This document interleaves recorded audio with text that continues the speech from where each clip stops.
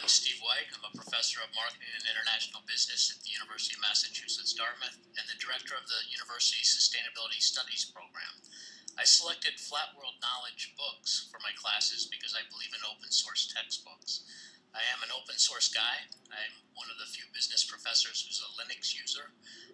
I'm totally committed to open source, and I think it's the business model, the content marketing model that Flat World's using is the business model of the future for the textbook industry.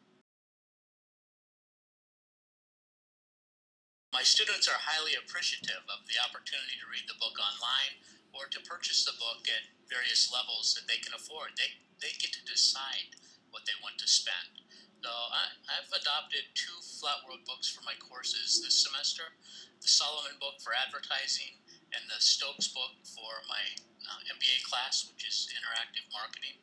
I'll be adopting two for the fall, the Tanner book on principles and the Carpenter book for international business. And we're so committed to Flat World and the benefits it brings to students and that the students enjoy that we use the Tanner book and the Rittenberg Principles of Macroeconomics book to develop the courses for the University of the People, the world's first free institution of higher education. My colleagues are tired of me talking about Flat World Knowledge.